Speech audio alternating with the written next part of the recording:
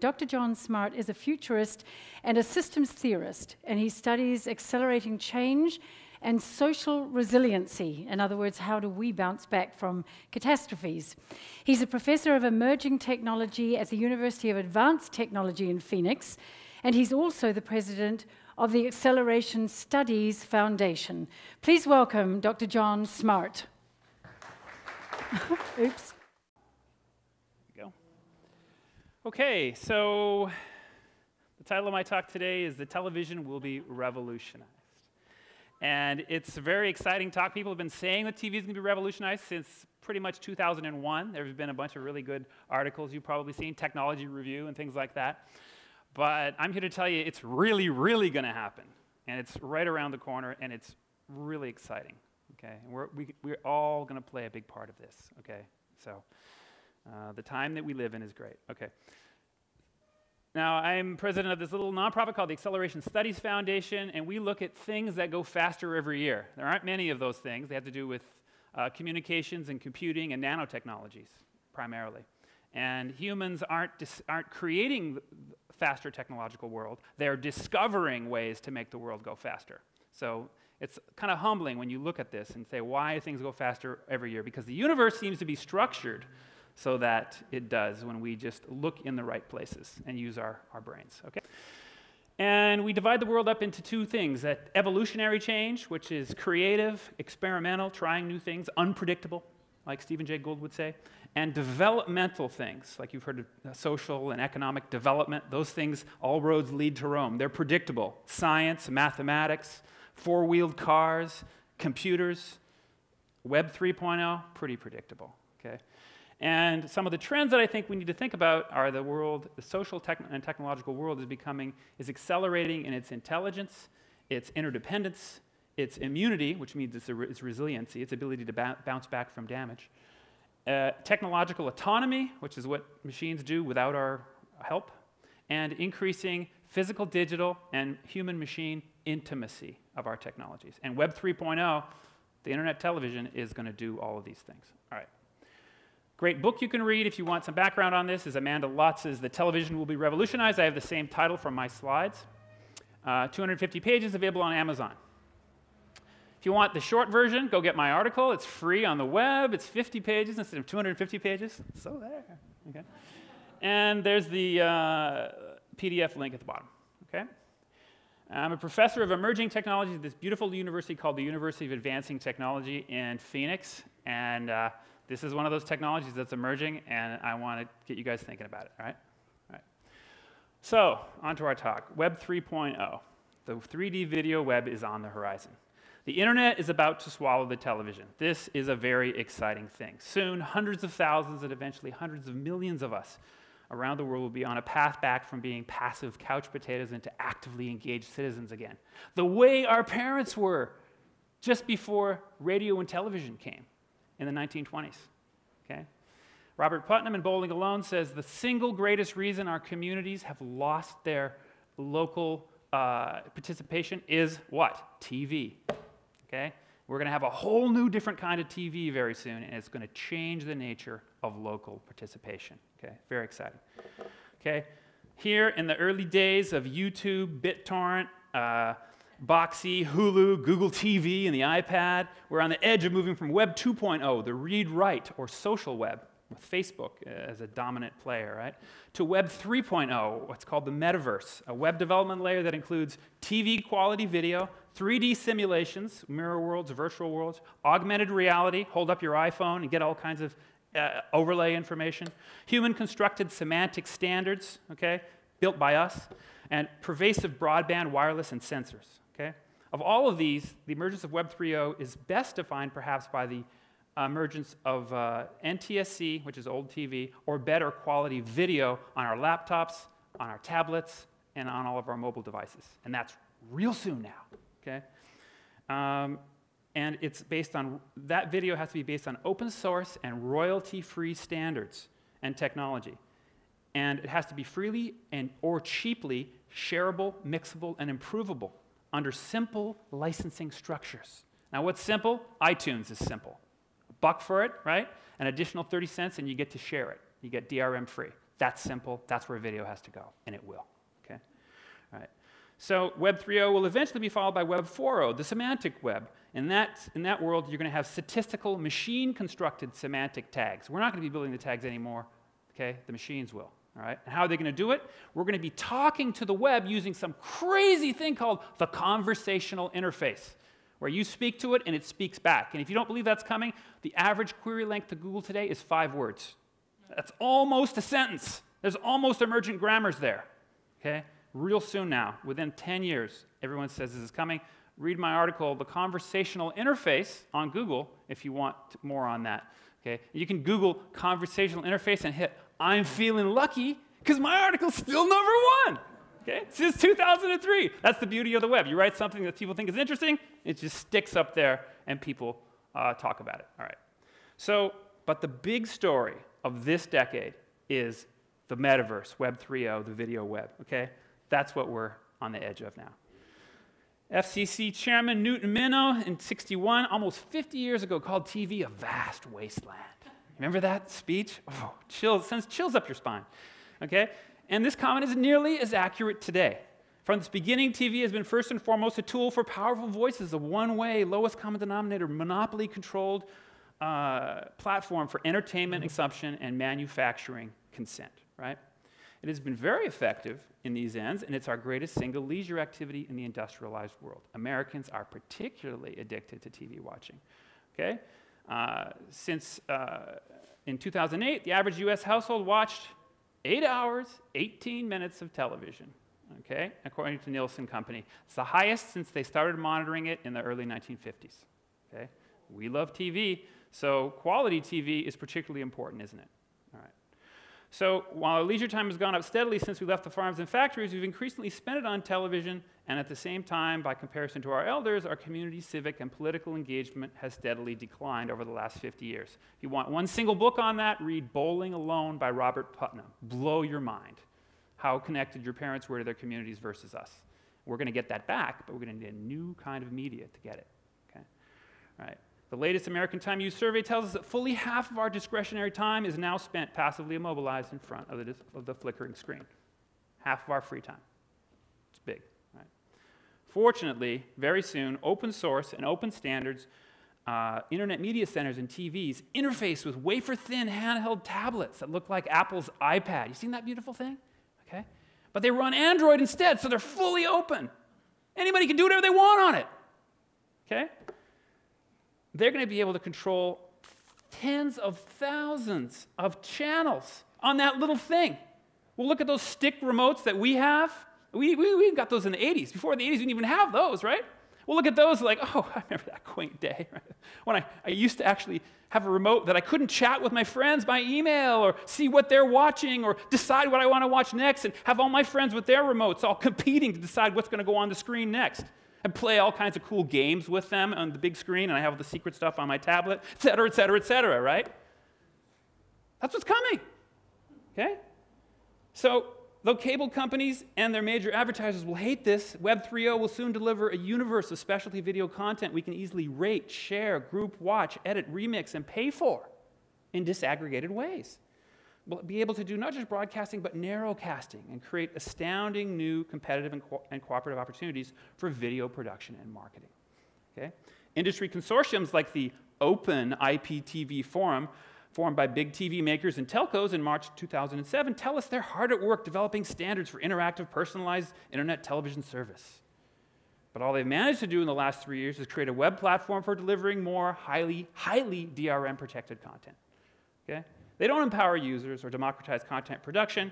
I recommend you ignore this group and other equally misnamed ventures like the Open TV company that makes the set-top boxes, okay?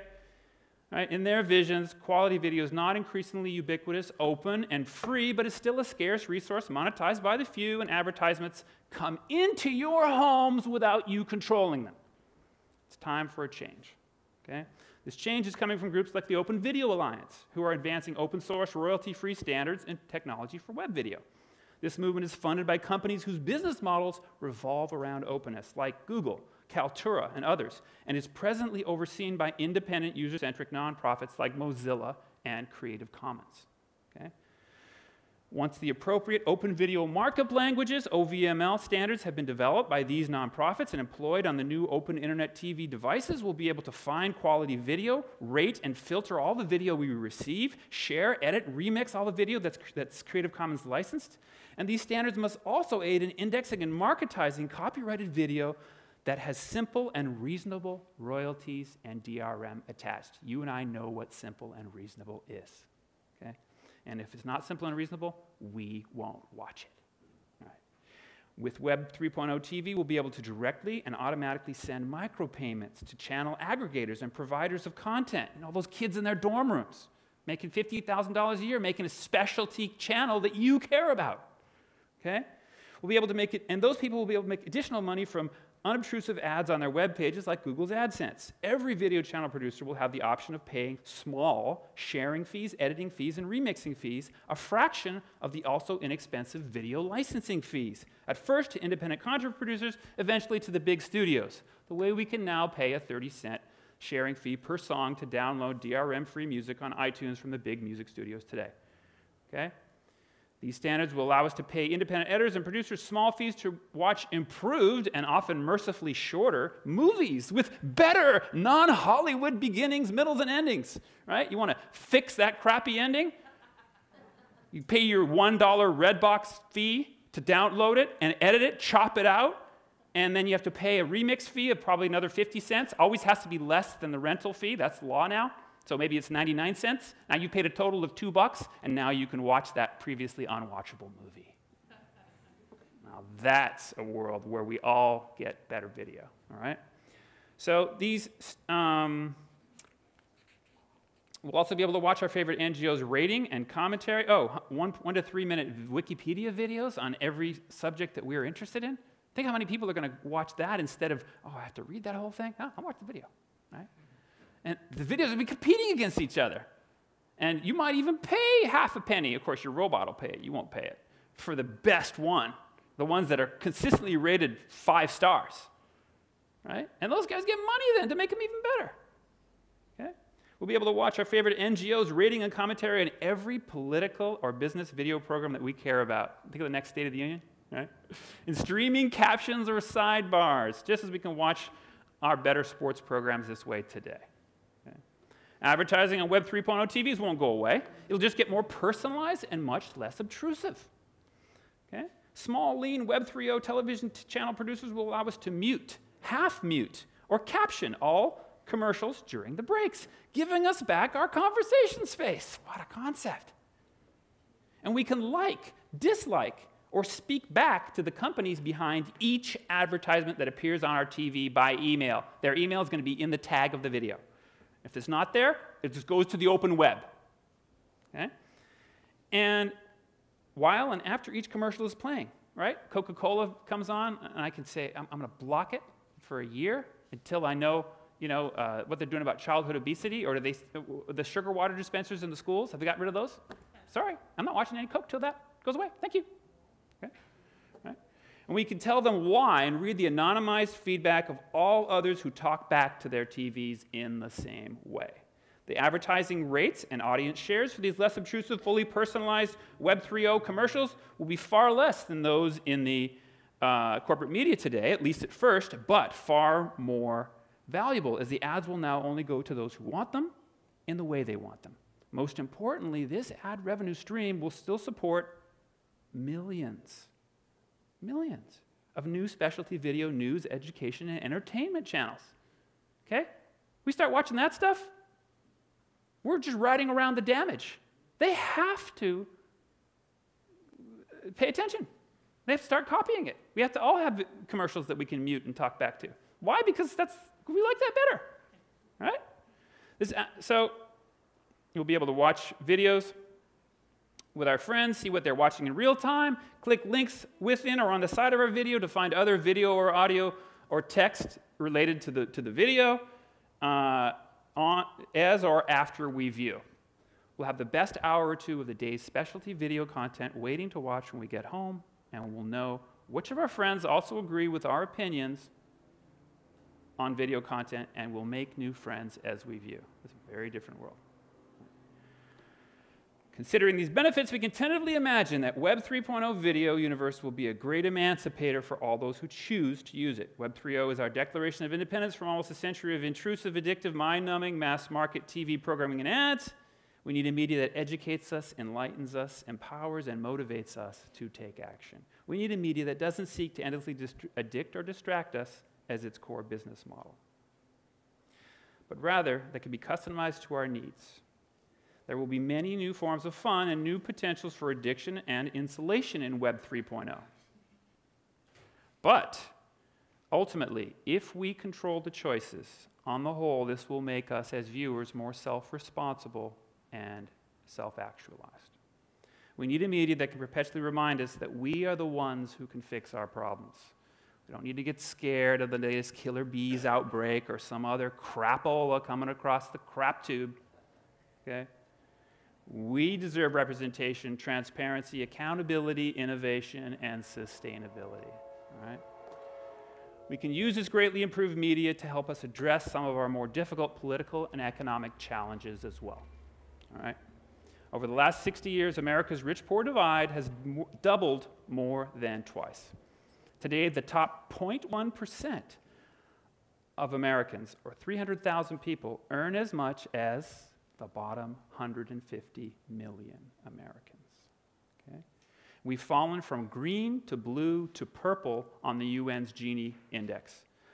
And now income distribution in America is as unequal as third world countries like Venezuela, Argentina, China, and several African countries. Okay? As economic and political elites have risen and the middle class has hollowed out, our public educational systems have decayed, our manufacturing base has been sold out from under us, and democracy and freedom have greatly suffered. In 2008, the top 1% of Americans earned 440 times more income per person than the bottom 50%. That's absurd and is nearly double the income differential of 1980, which is nearly double the income differential of 1960. Okay? That's the world we live in versus our parents. All right? Top 1% to bottom 50% income and wealth differentials of 25 times or 100 times, the kind we see in healthy, competitive, educated, and highly industrialized democracies like Germany, who lead the world in every way that we care about, from quality of life to privacy to innovation to sustainability, are plenty sufficient to deliver global excellence and competitiveness. Beyond this, it seems a universal truth that greatly inequitable wealth in any country becomes corrupting from third world to first. Politicians are bought, cartels and payoffs emerge, and competition disappears. It's a very, very basic issue, income equality. All right? Fortunately, the web, perhaps the best way to understand these dynamics is to understand Kuznets curves and the Great U-turn. The world and most industrial democracies are following a Kuznets curve. Their income distributions are steadily getting more equal and have for over 100 years. The United States and the United Kingdom, since 1965, are in what's called a great U-turn. We are outliers, anomalies, exceptions. What's happening with income distribution in this country is not sustainable because the rest of the world's not doing it. All right? Fortunately, the web's about to get a whole lot more intelligent and personalized, and thus a lot more democratic. As we increasingly use it to advise our consumption, our voices, and our votes, I'm convinced that will be the critical difference that restores the balance. Big media companies and their shills will try to distract us from early versions of these open source devices and keep trying to sell us their pretty but vacuous walled gardens like Xfinity from Comcast. But we will soon have a choice. The more we choose to watch, rate, and share on Open 3.0, Web 3.0 media devices, the more we will return to the old ways of learning, thinking, and discussing our media with online friends. Okay? And we'll also create cheaper, more personalized, more user-centric old media as a result. They can only delay our victory, they cannot win. This is nothing less than a revolution, and I recommend, like Howard Beale in Network, saying, we're mad as hell and we're not going to take it anymore. Okay? And last things that six things that I recommend to you guys as practical things you can do. Use Netflix Watch Instantly and Redbox. It's the only reasonably priced DVD rental scheme out there at the moment. Well, there's a few others, DVD Play, things like that. Buy a TV with an HDMI video input. Get ready for Web 3.0, it's coming soon. watch the 2-minute Google TV video on the web and get real happy, okay? And buy a Google TV or a D-Link Boxy Box, one of those two when they come out this fall, all right? And then number four, inhale, cancel your cable or satellite TV, either now or when you get that box, and start using the open web. There's so much awesome stuff there, all right? And if you're really the techies out there, install BitTorrent and start using it to seed and share all the open source content that's cool, that's out there, that's CC licensed. And if you have a website, use Kaltura for open source video. And that's it. Thank you, guys.